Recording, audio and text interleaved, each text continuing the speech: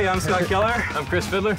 And we're both mechanical engineers here at Burton Snowboards. Got the best jobs in the world. I design snowboard bindings. I design the boards. A snowboard binding attaches your foot to the snowboard. My job is to take a concept and turn it into an actual product. I'll get artwork from our industrial designers and try to recreate their design intent while also trying to keep it strong enough so when riders go off big jumps, their equipment doesn't break because people can get hurt pretty easily. The most exciting part of being an engineer here is the entire design process and the challenge of creating a design to make a board lighter, faster, stronger. This is a main drawing for our board models. This is where all the dimensions come from. This is how we tweak the shape and the profile of it.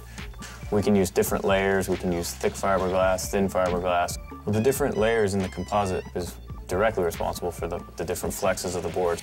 If you can think about like a snowboarder who maybe weighs 150 pounds going off 50-foot jump, when he lands, there's going to be a lot of force going through the binding into the board. So I have to do stress calculations on these parts to make sure that they're not going to break when that force goes through them.